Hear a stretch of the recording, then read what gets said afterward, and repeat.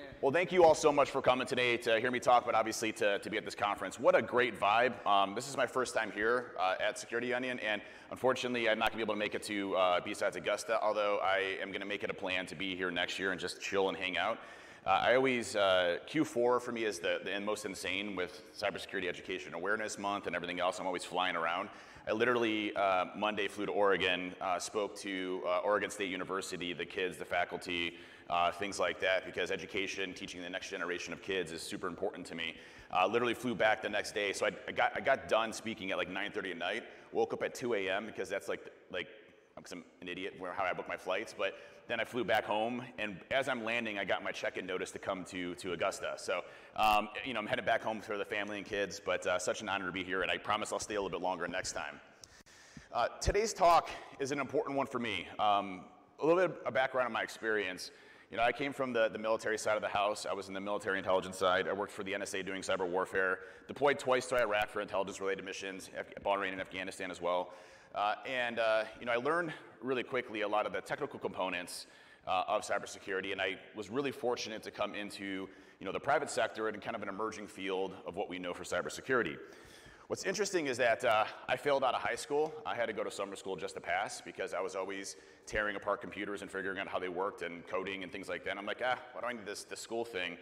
My parents are like, listen, you got to stop spending time on computers. You're not going to be successful. And I ultimately got the last laugh on them, so I definitely shoved it back to my parents.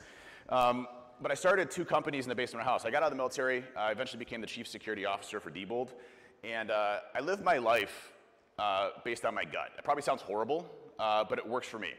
So at Diebold, I was one of the youngest chief security officers in history. I was a VP, 26 years old, Fortune 1000 company. They were insane. I don't know why they promoted me in the first place, but it worked. And for me, it's always about making an impact with anything that I touch. And at Diebold, they had stopped patching for 2 years because they didn't want to impact the business. This is 2009, 2010. No real formalized security program. And I came in, and I'm like, listen, we're going to go balls to the wall here and do a lot of crazy things, and we did. In 2009, we were one of the first companies to implement Cisco's ICE, so Identity-Based Access Control, NAC, down to the switch port level. I did a change, so if everybody's familiar with ITIL, right? I got ITIL change control. Great idea and concept, but man, it could get really slow to get things approved, especially if you have to go through like a change advisory board and change control board. So I got to be really good friends with the network security or the network engineer folks that weren't part of my team, and I'd buy them beer and pizza. And one day I'm like, hey, there's kind of this RFC that looks a little bit like what I want to do.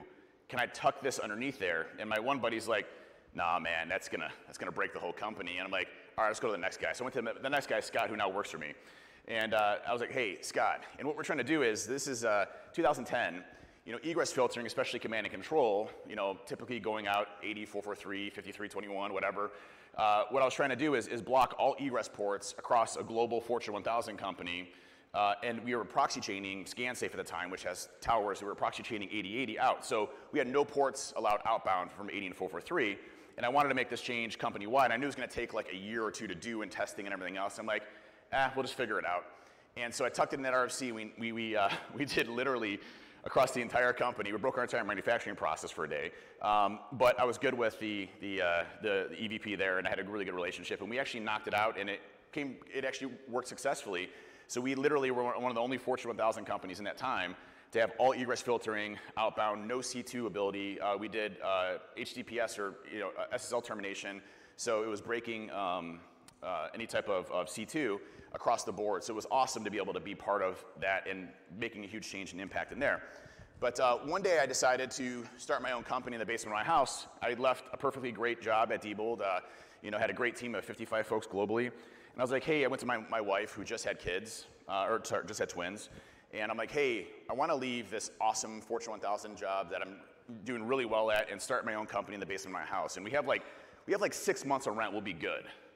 And she's like, whoa, what are you saying? Like, you're doing great over here. I'm like, yeah, but I'm going to trust my gut, and I think I could do it better over here.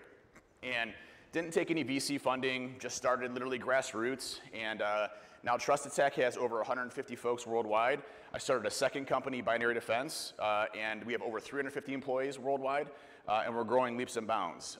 And so literally, trust your gut and go all in, and if you believe in yourself, you can be successful literally at anything you do.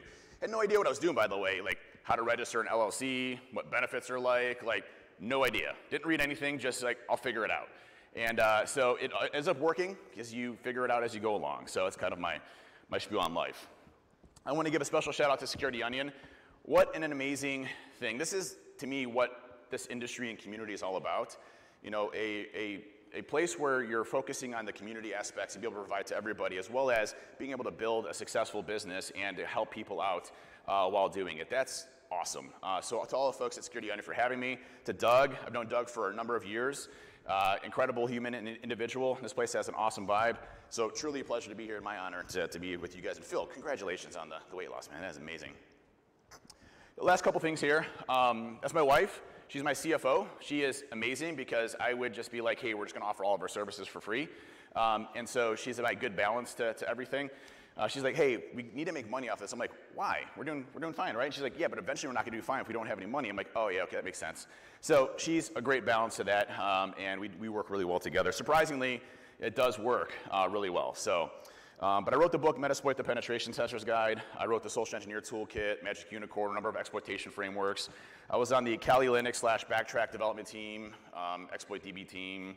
Wrote a lot of the modules in Metasploit, a lot of 0 days and stuff like that back in my heyday. I got too hard, so I started working on social engineering. So it's been a lot of fun, and really just trying to make an impact on this industry. Couple funny things. I helped out the TV show Mr. Robot. So I worked with Rami Malek and Christian Slater, doing a lot of the stunts and skits that you saw within the TV show. I've testified in front of Congress, and I've been in a Chris Brown rap video. Yeah, I saw it. I was like, what? Yeah, no kidding. What? I don't know. But the producer for the music video was like, hey, I know you're like this like hacker guy. Can you come in and like do all of the special effects? We want like cool like glitching screens and like binary code and stuff flying around. And I'm like, sure, but you know, I need to be in the video. And he's like, oh, okay. So literally, if it's not safe for work, but if you ever look up Chris Brown and Zoe Dalla's post and delete. Basically, Chris Brown breaks up with his girlfriend, and he wants a hacker to remove that they ever existed together on the internet.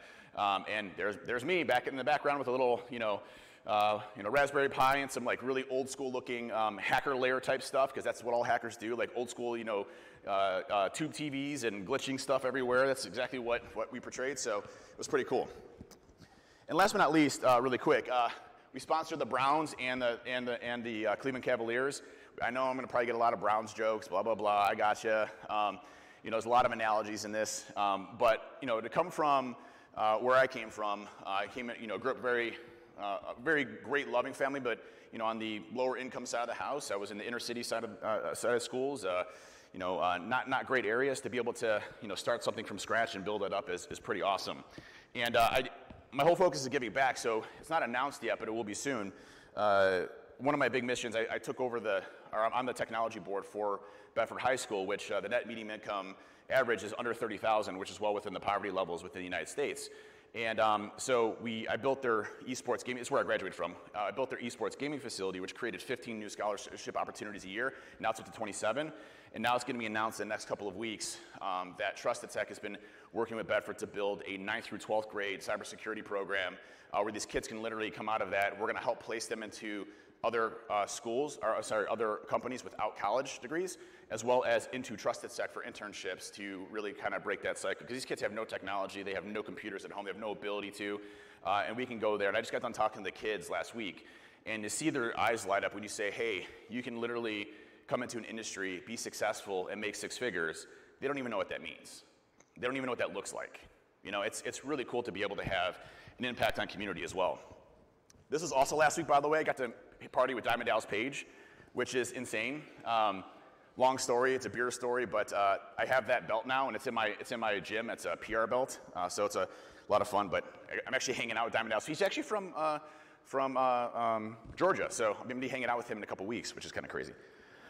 Last but not least, before we kick off, my health journey is an interesting one. If you're interested in the whole health side, I came from this So started off at 322 pounds, and I've been obese my entire life. And my doctor, I had heart surgery done, and my doctor basically said, hey, you're way too young to be having heart surgery. If you don't make changes, you're not going to be around for your kids.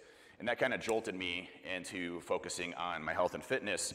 And I run a podcast with my personal trainer, and it's amazing. We talk about the basics all the way to just how do you start off, to making changes that are small that impact large. We've had a huge success in helping a lot of folks in this industry with it. And so it went from that to this, and that's, I love that guy before. He's an amazing dude. Big Dave, but I'm a different bigger Dave. And same guy, just different body now at this point. And what's been best about that is my kids now are reaping the benefits from that, Man, if I was that age and I knew how to lift, can you imagine how big I'd be now? Damn it. Totally missed out. I keep telling them I'm jealous. My boy here on the left just hit a new PR, and he's wearing the rock belt, the brawny belt, and it's pretty awesome. So if you're interested, there's a blog post I did back in 2020.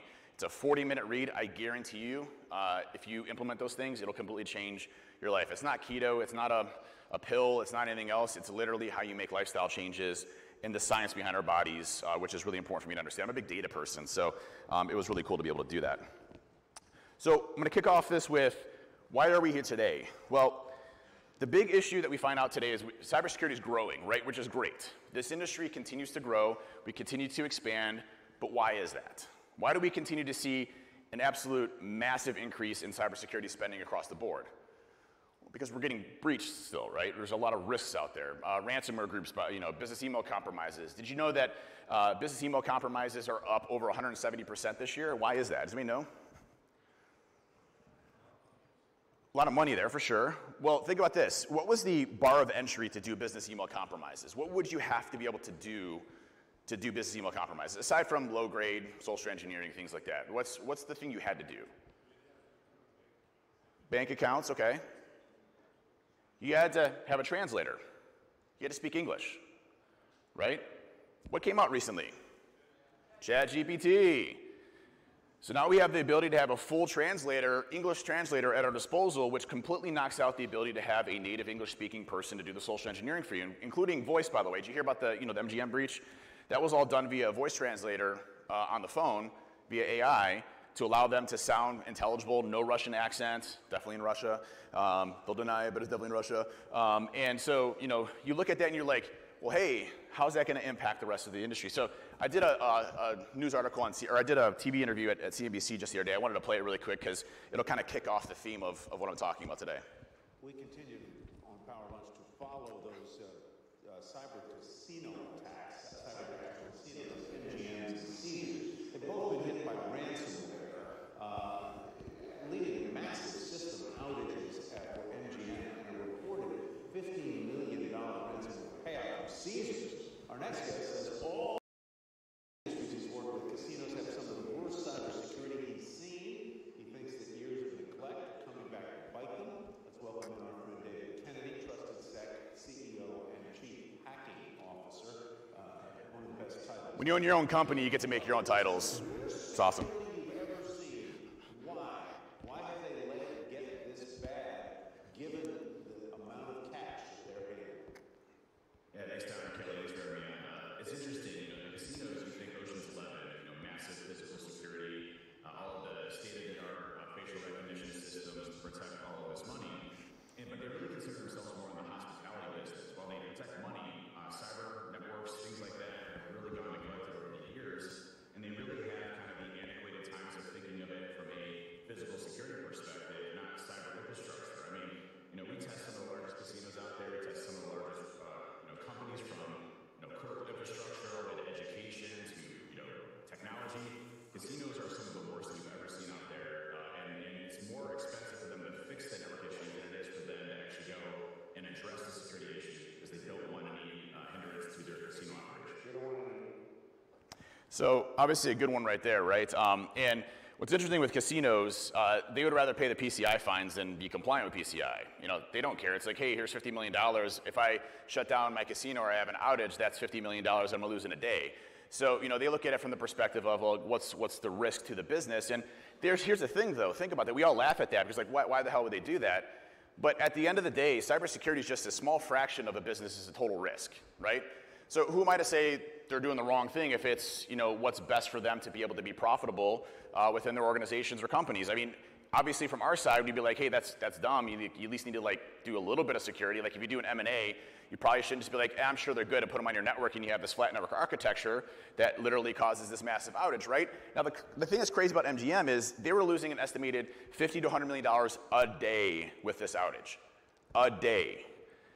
And they probably would have gotten away with Caesars type ransom with $15 to $30, $40 million, but they didn't pay. Did anybody see the post on LinkedIn for the MGM Linux admin?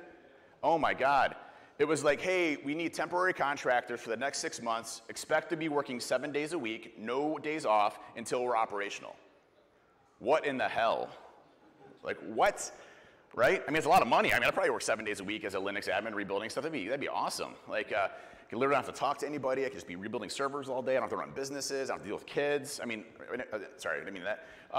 But it's like, that's a perfect job for me. But why wouldn't they pay the ransom? And that's a good thing, by the way, because every time we pay ransom, these groups just then increase sophistication levels. They get more notoriety, which means that they have better affiliates that are coming in to support their business models. And we have this cyclical effect of these adversaries getting bigger, bigger, bigger, bigger, bigger, bigger. Now, really quick funny story about this. In the back right of me, you can see I have the Rainbow Series books from the NSA. Those are my favorite, if you look really closely. Second, though, in my other interview that I did, and you can catch this online, but does anybody, for the guys out there, have you ever done an impulse buy and you didn't tell your wife on it? Every single person's hand should be raised because you're just kidding yourself, right? So the other couple weeks ago, I decided to buy a commercial-grade hot dog maker. I don't know, man. I was just feeling hot dogs at that time, okay? And I'm like, well, when you order it, you get the buyer's remorse after. You're like, crap, where am I going to hide this so that my wife doesn't see I bought a commercial-grade hot dog maker? And you start panicking, and you're like, well, it's a box, so she's not going to know that when the box comes, it's going to be an issue. And all these steps go through your mind, right? And so I'm at work, and it gets delivered. And I get a text message saying, commercial-grade hot dog maker, WTF. It says on the whole box, it says commercial-grade hot dog maker, literally on the damn box. It's not like just a packaged box. I'm like, who does that, by the way? I've never seen that. So now she knows I got this hot dog maker, and she's totally pissed at me. And I'm like, well, I'm going to make the best of this. So I start taking pictures and selfies with this hot dog maker. Like, I bring it to work. I'm cooking hot dogs at work. Like, me and the kids are all having fun eating hot dogs. She's still mad at me, and I'm putting it on social media. She's like, stop sending pictures of the hot dog maker. So she's getting really frustrated. Well, on one of the CNBC News interviews from 2 weeks ago, if you go to the Trusted Sec YouTube channel, you'll see it there. But I decided to she's in the living room watching the news interview with all the kids, and I literally bring the hot dog maker, and I'm cooking hot dogs live on CNBC. And I can hear her yelling, is that the effing hot dog maker in the background? Are you serious? So then there's a picture shortly after where she conceded, and she's like, okay, the hot dogs are pretty good. So it's got a picture of her and I with the hot dog machine. So that's what marriage is all about. So it's all about figuring each other out. All right, wanted to give a shout out to my late friend Kevin Mitnick. He was a good friend of mine. He just recently passed from pancreatic cancer.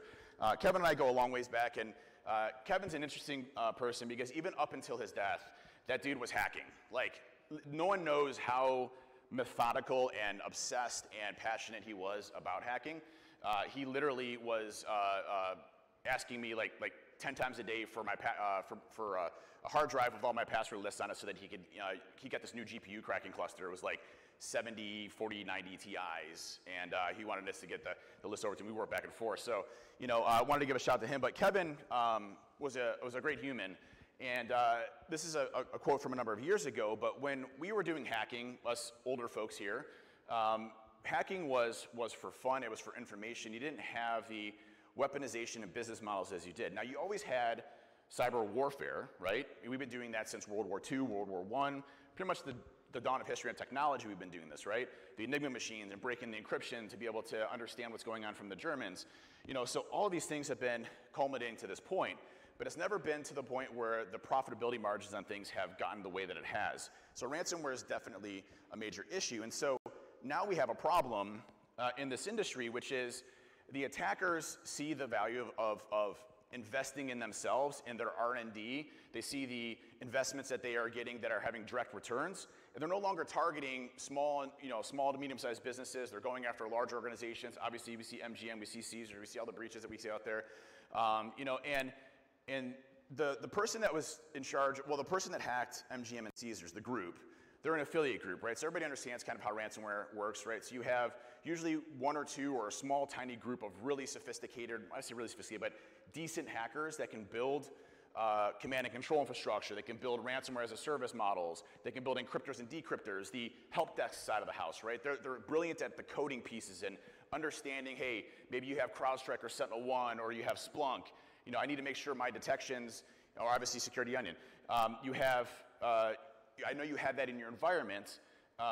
What can I do to get around that? And then sell that out to less sophisticated hackers. So now you have an army of hackers that focus on going after it. So what's interesting about the MGM/Caesars attacks is that it came from a group that's really good at social engineering, okay? So they literally call people up on the phone. They said they spent 10 minutes, by the way, before they got direct access into MGM. Think about that. MGM, multi-billion-dollar company, 10 minutes to break into a casino, right? Through cybersecurity methods or through hacking. So the group that's in charge of that, though, the one that actually wrote that C2 infrastructure, the whole weaponization pieces, is also the group that did Colonial Pipeline. I wrote the code for Colonial Pipeline. So Dark Matter/Black Hat, when they did Colonial Pipeline wasn't hacked by those individual people. It was, again, another affiliate, and they got into Colonial Pipeline. So we see these groups that now have access to heavily researched C2 infrastructure, weaponization of tooling. If you looked at the Conti leaks that happened a number of years ago, those are predominantly in Russia. And when the Ukrainian conflict kicked off, Conti was based out of Russia, and they had an estimated around 200 to 250 employees, which is crazy. Think about that. You have an illegal organization that has, a well-methodical, well-run business. They have help desk tiers, troubleshooting. They have standard operating procedures. They work on research and development to improve their tooling and weaponization. But what they didn't think about is that, when the Ukrainian conflict kicked off, Conti came out very pro-Russian, saying, Ukraine's going to fall. We hate Ukraine. Anybody that supports Ukraine, you're against us, as Conti. Well, they didn't realize they had Ukrainian employees. Yeesh, oops. So all the Ukrainian employees got pissed off, started working with law enforcement, and they dumped all of the data from Conti. So we got to see a lot of internal operations of how these ransomware groups. Now, my favorite one is there was an attacker that got stuck on a Linux machine. And he was asking the help desk folks, the hackers' help desk folks, he's like, and the translation from like Russian to United States, or to English was like, hey, how the hell do I get out of this, spawn of Satan editor? And they were in VI. So they couldn't figure out how to get out of VI. So I thought that was the coolest thing ever, because Nano is definitely better than VI in many cases. So I figured I'd start off the talk strong. So to look at where we have problems, we kind of got to look at where we started. So, I came in this industry, I started my military intelligence career doing cyber warfare in early 2000. And then, from there, this industry kind of grew. Social engineering really wasn't a thing at all. 2003, 2004, 2005. Kevin did a little bit early on, but it wasn't coupled with technology. And I remember, being on the offense in the 2000s. Does anybody remember we call it the glory days, in the early 2000s? Man, you can go into, if you knew how to hack a little bit, you would walk into a company, you would destroy them the first 10 minutes, and then you have the rest of the week off doing whatever you want to. So how do you think I wrote the social engineer toolkit and all this other stuff? Because I was on a customer site where I have all these test instances I could basically test and prod. And I'd hack this company, have full access to everything within the first day. I'd write the report, at night in the hotel room, and then I'd have 5 days of just having fun. It was the greatest time ever. And then you'd walk in, you'd be like, hey, I did some magic stuff. Here you go, here's your report. And then everybody's like, man, this guy's a magician. It's amazing. We were this mystique offensive side of the house. But that was such a rudimentary early on days of cybersecurity, because what we were doing is just giving them a list of things to go and fix. Knock this, knock this, knock this. So hey, you have MSO867, or you have some sort of remote code execution vulnerability, or you have to patch this system, or you have to change this default password. We weren't focusing on what actually happens when they're successful, recognizing that an attacker's always going to be successful. You go into a company that has 2,000 people, and I fail on the first social engineer, what am I going to do? I got 1,999 more people to go. 1,998. And I'm going to figure out what works, what doesn't, the lingo I have to. If you're comfortable on the phone, man, you can spend all day, and I guarantee within one day you have a successful something, right? And, so we have exposure. Does anybody here feel like they've addressed all exposures in their organization? Does anybody here feel like they have enough people dedicated to cybersecurity? Do you feel like you have enough money dedicated to cybersecurity? Right. So I had the fix, by the way. So the fix for cybersecurity, and I'm going to give it to you all now for free because it's all about community, is that if you're able to dedicate one cybersecurity person to every one employee, we'd be fine. It'd be good. You could sit behind Bob and be like, dude, don't click. He clicked it. Okay, hang on. Let me get your computer. Pass it over to Rachel. Rachel's like, oh yeah, Rachel, I'm going to give it to Jim. And then you image the machine, you're good to go. Your response times would be incredible, right? Low risk. Literally know everything that's going on. There's a new project over here, or HR is going to go purchase a new a new HR tool in the cloud. Cool beans. I'm right there watching that. Be perfect. So we could solve security today just by hiring one person for every one employee. But we don't have that. Where'd I go? There we go. But we don't have that, and so we're slow. And what I mean by slow is that we all work in an organization, I'm sure, where we have some sort of security strategy, right? Some governance program where we're implementing policies and structure, and we're always revising those, and we are building these programs out like incident response and detection engineering and monitoring and detection and vulnerability management and DLP, all these different things that we have to do in an organization that takes a lot of time. Has anybody here ever been able to implement allow listing or application control within a few weeks of being in the company? Hell no, that ain't happening. It takes time, right? You gotta understand the business, you gotta deploy it kind of a monitor mode, you gotta look at that, you gotta put 7 gazillion exceptions in place because you have no standardization across your entire organization. And so this stuff takes time. But we gotta secure them now, don't we? We have to secure our companies now because we're so far behind already. Where are we gonna go in the future? And even if we, by the way, get to a state where we're secure, never happens, right? So we're continuously working on the next 3 years, and the next 3 years. And then like AI comes out, like, oh my God, we gotta blow up our entire security program and start from scratch with AI. And then we gotta get rid of all of our tools that we invested in, that we have all the intellectual property and knowledge in, and go next generation. So the folks that were amazing at Cisco for 15 years of experience, the best network ninjas you've ever seen before, we're gonna unplug that Cisco and go Palo Alto, because it's next generation. So we have these complexities that we deal with every day, and it's not cut and dry, right? If we could just, does anybody here not have to go to meetings? Okay, not one. Sucks. So we have to go to meetings, and then meetings upon meetings, meetings upon meetings upon meetings. And so we're always going in this direction, that direction, this direction, that direction, this direction. And if we had time to actually focus, it'd be a bit different, wouldn't it? So we move slow, but yet these groups, they don't. They're innovative, they change their techniques. Now, don't get me wrong, they're not using like massively awesome 0 days. I mean, nation states do, and some of these groups have been notorious for using 0 days, but it's a very small percentage, right? They're using known tactics, techniques, and procedures that we all know, but why are they so successful if they're still using the same things that we deal with day in and day out? Talk about that. Let's not even go to nation states. I mean, if your threat models are dealing with nation states right now, you're in the top 0.0000001% of organizations and companies out there. Everybody's focusing on ransomware. Now, your threat models may be nation states, but how are you looking at designing a threat model with an organization that has unlimited funding, weaponization of tooling, continues to advance at a rapid rate? There's a lot to talk about and discuss there. So when we look at adversary capabilities, today, they move faster than our security programs. Does everybody agree? Does everybody here know every single piece of technology you have in your environment? No. It's not possible. So how do we shift the model from slow, but don't get me wrong, I'm not saying throw away your programs. That's important. It's important to always get better with protection, with governance, getting your hand with better telemetry data, with improving in your environment, but how do we actually get better to move faster to help organizations? Now, before I give you the answer for that, again, it's not one security person and one thing. That was just a joke. Well, if you could pull that off, it'd be amazing. But when you look at adversary capabilities, all they have to do right now is just modify their code in just a little bit to get around most of the detection criteria we have out there. And by the way, we know that you have security products as attackers. I'm playing the bad hacker right now. I should have a hat. I should put the hat on when I need to be a bad person, and then anyways, it's a good idea for the next one. But I'm going to play a bad hacker right now. When I'm going after an organization, if I'm any good, and when I say good, if I'm an average hacker, all I need to do is go to LinkedIn and look at the folks that work in your organization and say, hey, I'm an expert in CrowdStrike. I'm an expert in this EDR. I'm an expert in this. I have this SIM, and here's, by the way, when it was implemented. Here's, we're doing a brand new roll of this, and probably not even installed yet. So I know from an open source intelligence gathering perspective what your products and security stack are going to most likely look like. So if I know that, then I need to make sure that my attacks and detections, or my attacks don't get any detections on it, right?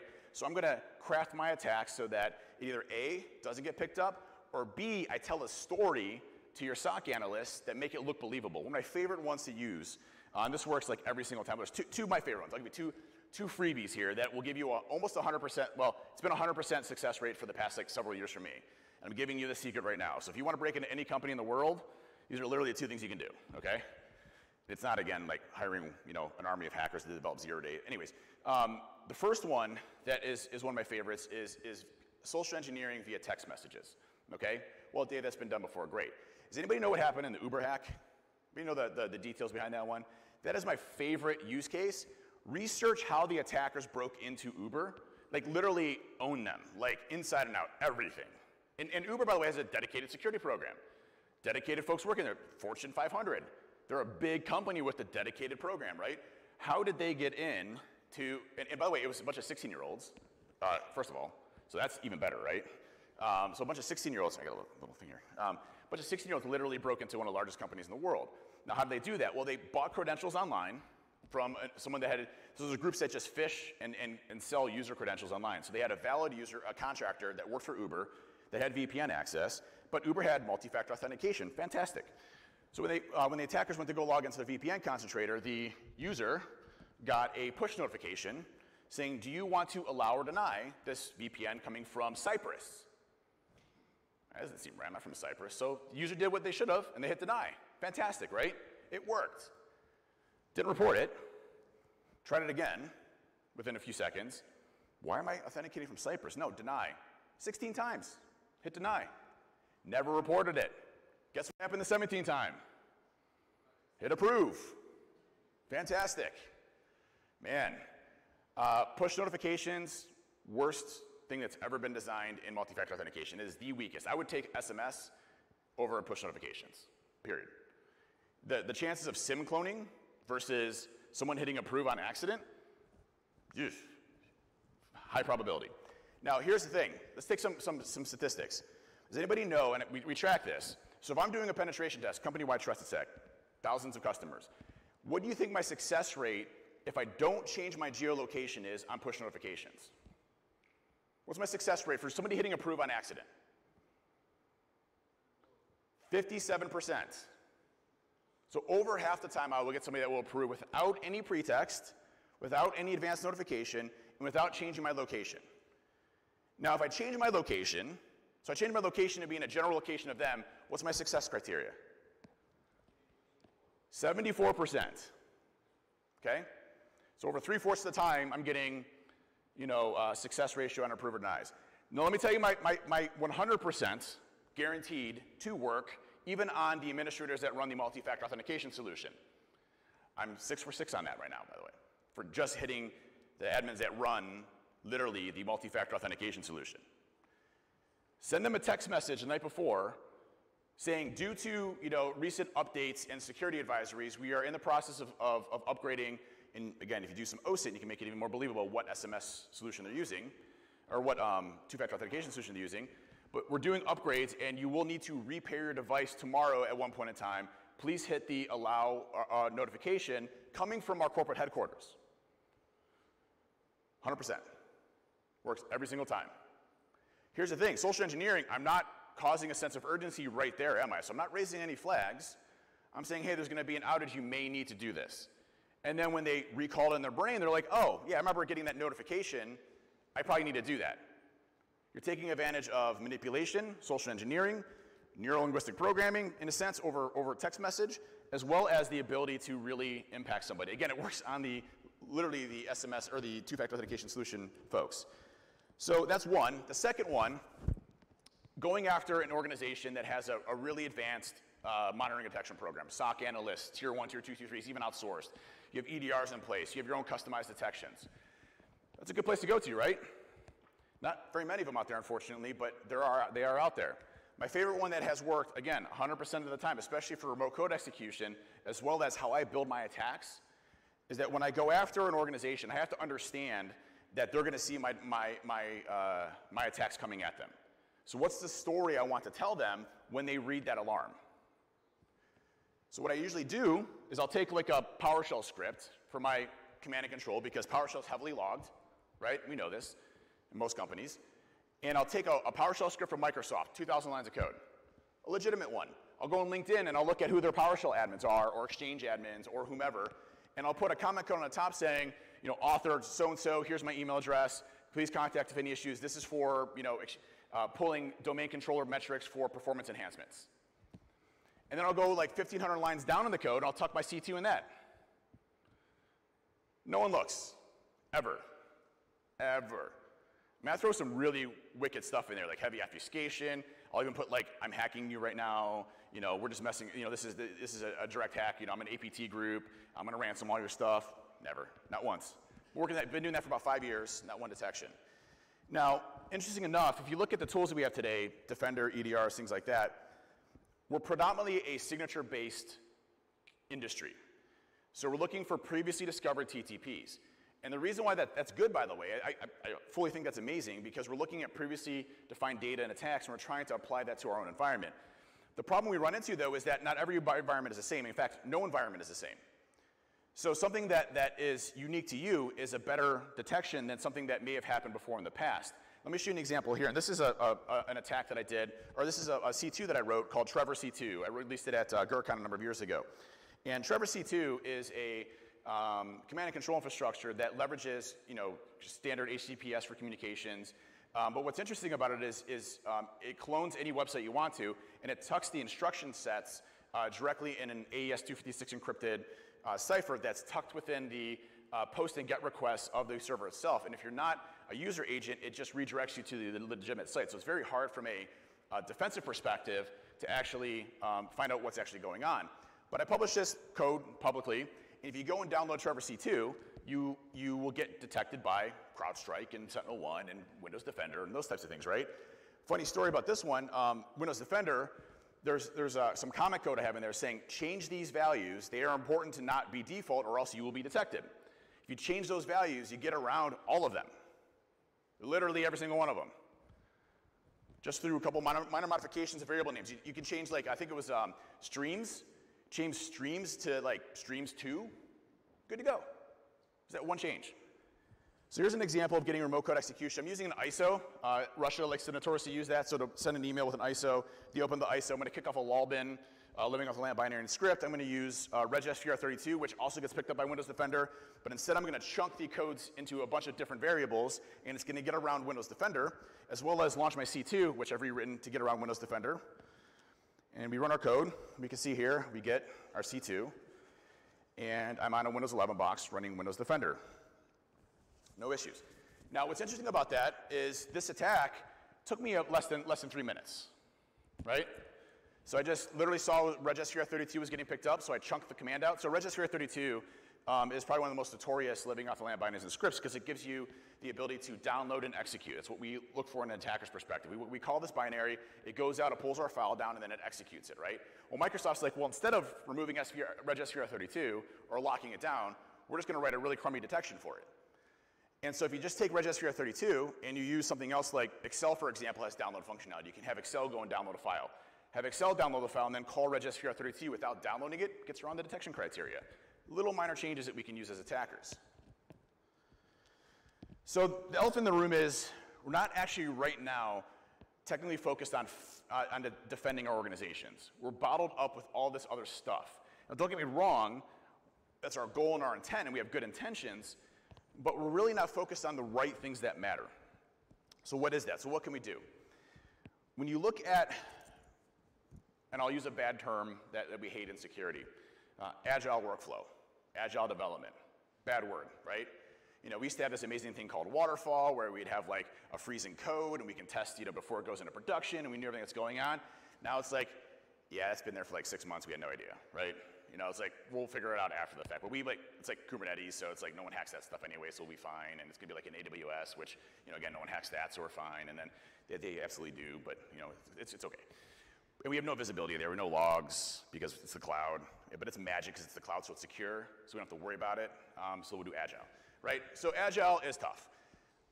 What we have to look at is how do we become more agile in our security programs, and not from a programmatic perspective, but the things that we can actually do that don't require substantial changes or to rely off of other organizations within the group to do. And that's detections.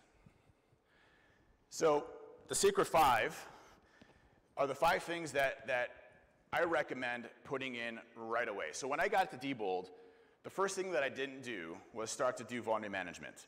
I didn't start to do penetration tests. I didn't start to do any of this stuff. My first thing was, for one, buying beer and pizza for the IT folks because I knew I was going to get into some trouble, and I wanted to make sure they were on my side. So beer and pizza always works, and whiskey. And so what I started focusing on was, what's my network look like? What are my assets? What do I have from a third-party perspective, and how do I get that data? Because I know that if I can centralize data and telemetry, I can start to react much faster. Now, if I have the data, I can start combing through that data and saying, hey, what do I need to start applying from a detection perspective that's mine? So if you install an EDR today, you have some great coverage, no question. Tactics, the MITRE ATT&CK framework, you got 100% coverage of, oh God, that's such a shit show. But if you saw that, the whole MITRE thing got kind of blown out of proportion. But EDRs are a good, solid way of getting information. Having visibility is a good, solid amount of information. Base rules and signatures are a good way of getting some basic things. But it's not your own environment. So when I go into your company and I get remote code execution and I gain access to your system, I'm going to get around those defaults. I'm going to get around what we call commodity. So how do we look at our own data and say, what's unusual?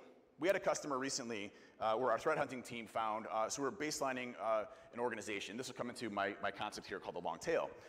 They were using Microsoft's remote assistance tools for the IT help desk. So you have an issue, you remote in via Microsoft, you do your stuff, you fix it, everything's good, right? Well, we're looking through their data and saying, well, why do they have 2 instances of TeamViewer installed over here? That's weird, because that's not the baseline standard of the organization. But this company's not really good at configuration management, so maybe they had some kind of off-band process or they were helping somebody out or whatever, cool. But we investigated it, and we found out that 2 days prior, they actually received phone calls from the help desk with thick, heavy Russian accents, asking them to download TeamViewer because they needed to fix a couple of issues in their computer. Would your EDR pick that up? Hell no. It's legitimate software. It's TeamViewer, right?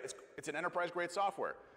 These are the types of things that you're not going to be able to pick up because attackers are smart. They're leveraging the same types of tools that we use for administration, using the same types of technology and corporate tools to do exactly what we're talking about here, to do these massive breaches.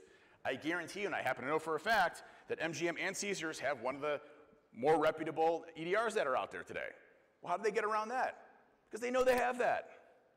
So we just write our tools to go a little bit different. So if you're in the commodity space and all you're doing is taking a tool out of the box and putting it in your environment, you're not going to make it. You're not going to make the cut. Now you're at the point of signature-based antivirus where you hope that you're not the first person to get hit. You have to understand what your environment looks like, the data that you have there, and start to build an understanding of what is legitimate behavior. There's a talk that I gave with my friend from the FBI, Ryan McFarland, at the Information Security Summit. This is early in my career.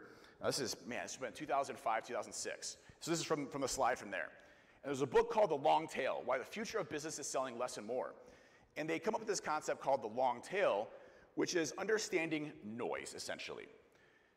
We deal with a lot of noise, false positives. If you've ever been to a SOC and they're like, they get like thousands of alarms, and the one that they actually need to care about is also false positive, but they missed it because they've seen so many other crappy alarms that they just miss those specific areas because there's so much noise. We have to focus on limiting the noise and focusing on the things that are important to us. Like a good example, living off land binaries and scripts.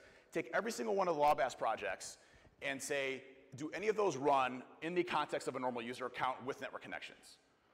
If you have that visibility, like, oh crap, no they don't. So if we ever see RegSVR32 communicate out to the internet via a normal user account, that's probably an issue. Or Markov chaining, parent-child process relationships. Why is Outlook spawning, sub-process of command IDXE or PowerShell IDXE or RegSVR32 or, MSHTA or CBD or CSC, Mavenjack, all of these that run DLL32, another one. Why are they spawning those processes? That's an unusual behavior in our environment. When you have access to the data, you can start to apply very specific data models that are specific to your organization. And let me tell you, every time I get detected as an offensive person, a hacker, it's because of those detections. I have no idea what I'm going into because I'm blind because you don't have commodity. You don't have the one-to-one detections. You have something different. I don't know what that is. I got busted one time. We do what are called red team engagements, but they're called no notice. And it's where these are for like some of the best security programs I've ever seen. And there's a couple out there that are just really hard for us to get into. And it's actually a bit of an ego hit because like the past few, they're so good that they busted us in early stages. And they're all like clapping that they beat Trusted Sec, and we're all crying in the background like, F these guys, we're gonna get them next time. You know, we appreciate them, we like them, it's amazing, but it's adversarial in the sense that we want to own them, and then they want to defend against us. Well, we were definitely winning in this last one, but a good example of making it your own, this is such a stupid, simple one. You have Active Directory groups, right? In both in Azure and within AD. So you have these groups, just based on title alone, they went through just titles of all of their employees, and whether or not they had a technical sounding job or a non-technical sounding job. So you had technical and non-technical, just based on position title, that's it. Technical and non-technical. How long did that take in your organization just looking at that title? Maybe a day, 2 days? Okay. And then what they did is they said, well, hey, if we got a non-technical employee issuing technical commands like command prompts and things like that, trigger an alarm for us to investigate. So we're doing this no notice, and the way that it works is that we'll either use like a exploit that comes out within a 6-month period and use it against them so that we can weaponize it and then take advantage of maybe not doing patch management, and we go for them and we try to attack them. Well, in this case, we actually found a 0-day on our own, disclosed it, found a 0-day that gave us remote code execution on their boxes, on one of the machines. And we have our own C2 that still hasn't been detected for over the past 5 years, which is awesome. And so we have our C2 that uses undocumented deserialization techniques for remote code execution in memory, all high-end nation-state stuff, right? It's cool to say, like, hey, I get the same capabilities as a nation-state. So we get all this stuff, we do this magical stuff on the machine, we get a box, we're in. We're all high-fiving each other because we just owned this company, now we got to get access to the rest of the stuff. Those bastards flagged us on a non-technical machine because we're executing technical commands. Son of a bitch.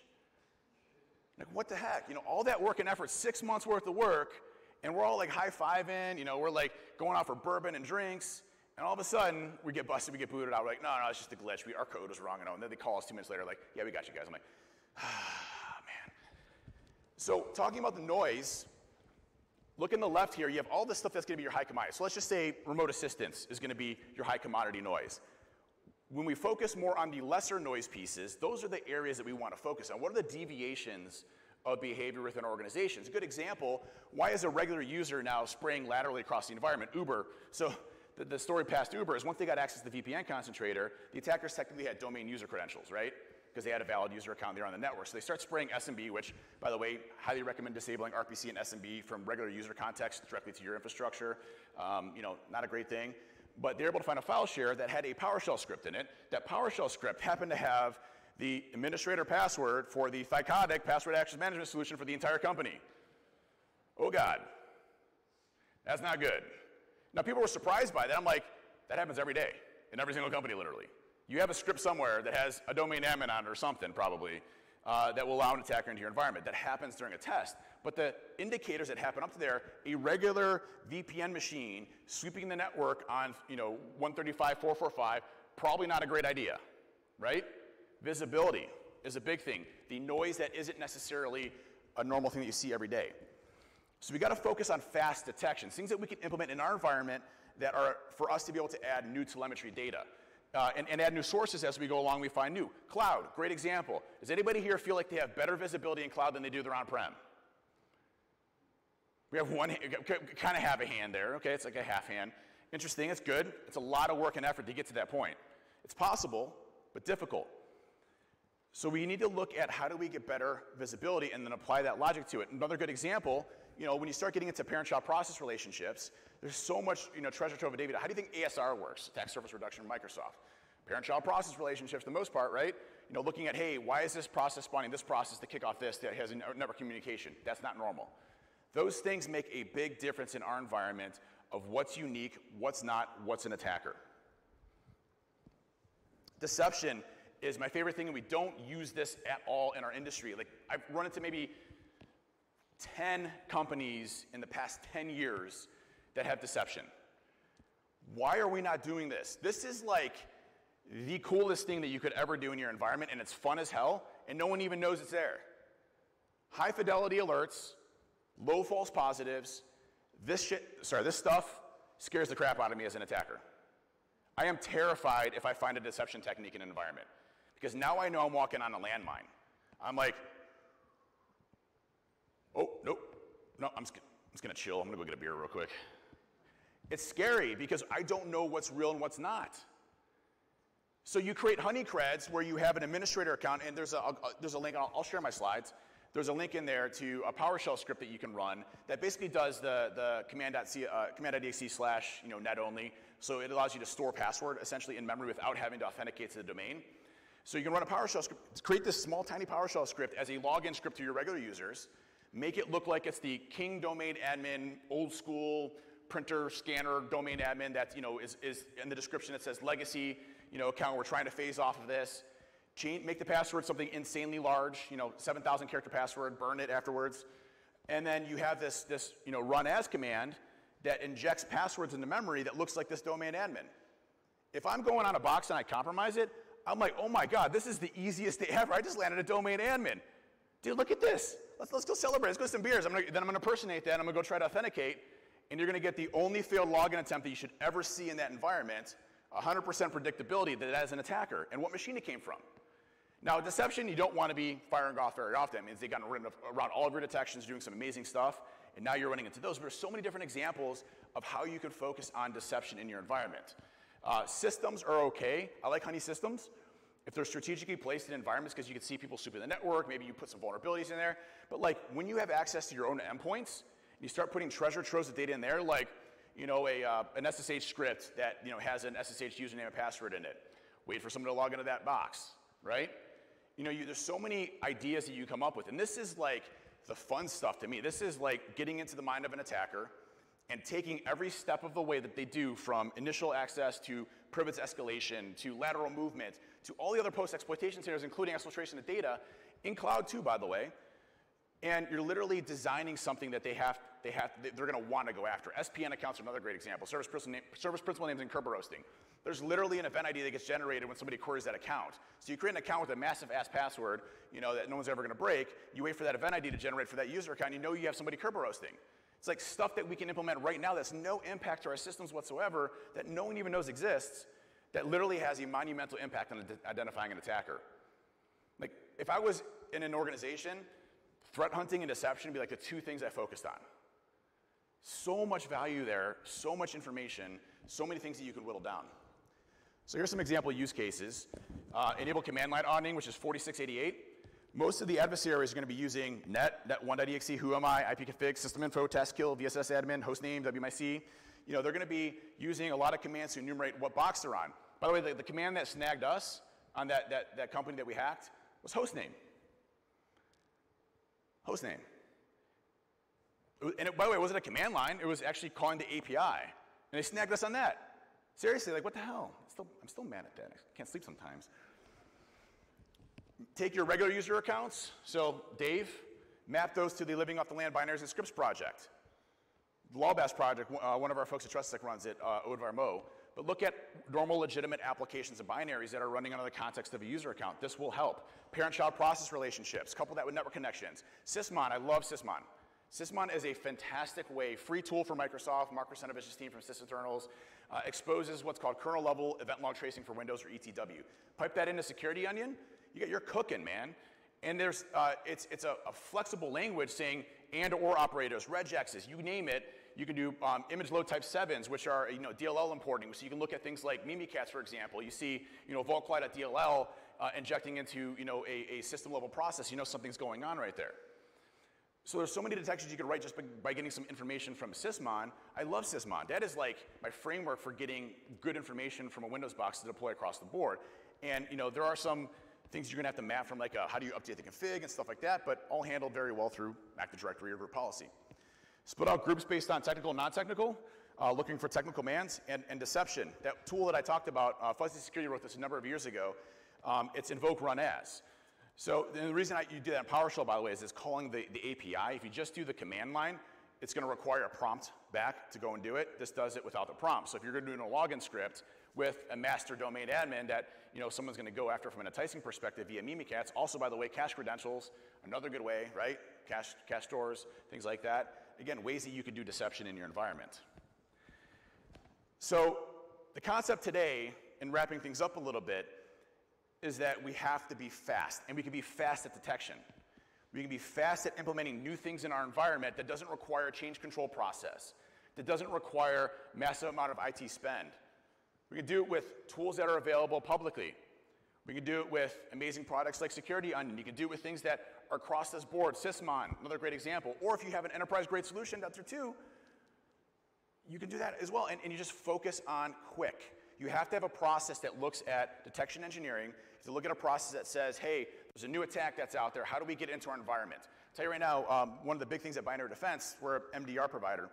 The big thing that was always big for me, we finally have it. It's taken me years to get to this point. It's my baby now at this point. It's what I've always wanted, is that our detection engineering process is integrated into our threat intel team and our threat hunting teams as well. So whenever something new comes out, literally in less than an hour, we have a detection pushed out to our entire customer population using different technologies. That's effing awesome. That's hard, by the way, to do that, but it's awesome. We're there from an agile perspective to be able to apply data models directly to thousands of customers across different platforms and have detections for all of them in that place based on that specific attack. You can do that in your environment too. Doesn't mean you have to do that, but getting more coverage, the more coverage and effectiveness you have on the varying stages of attacks and techniques that attackers are using, the better you're going to be to find these attackers out there. And by the way, most of us use the same stuff over and over and over and over and over and over and over and over. It doesn't matter what C2 it is. They're going to somehow try to move laterally from machine, right? So they do some sort of privilege escalation, or they start sweeping the network, or they start looking at file shares. They probably do some sort of Mimikatz. They probably try to do curb roasting. They probably do local link multicast name resolution protocol, or MBNS, responder/invade. They look for credentials. By the way, another great deception tool, or way of doing deception, do a PowerShell script that tries to map a drive with a illegitimate username and password, which uses LLM and R. You look for those failed login attempts, right? So these are ways that you can start to shift the discussion of attackers finding that one thing to the attacker's going to mess up in my environment, and we now have a defensible approach while we build all this other stuff out there. And the Browns, again, aren't a great example, but it has a logo on there. Just wanted to show the logo again. But the best defense is really understanding the offense. And if we can move fast on what these adversaries are doing, we got an amazing chance to disrupt that. But it comes down to us being able to move pretty damn quick, pretty damn fast, and out of the politics of our normal organization workflow. But we can do it. Last thing I want to hit on is, for me, it's always been about making a difference. What type of impact I could have on whatever I'm doing. I guarantee you, you build something like this in your environment, you're literally going to impact that company in tenfold ways in the future, because you now have the ability to respond to these attacks much faster. Dwell time is everything. If an attacker has 2 weeks, 3 weeks, 4 weeks, 5 weeks, 6 weeks in your environment, you're screwed, right? If they have 1 hour, 2 hours, don't care. Not going to be much, right? So if you can identify them earlier and earlier and earlier in the stages, reduce your damage, you got a fighting chance for everything. But just want to say thank you all again for having me. Doug, the whole team there. Phil, congratulations on all the weight loss, man. It's amazing how that's from a health perspective. But seriously, grateful to be here at Security Onion. Appreciate you all. Feel free to tag me anytime at HackingDave on social media. If you want my email address, it's literally hackingdave@trustedtech.com. Again, you own your own company. You can write whatever title you want to. Always happy to reach out and talk to you folks anytime. But thanks again so much for having me. Thanks.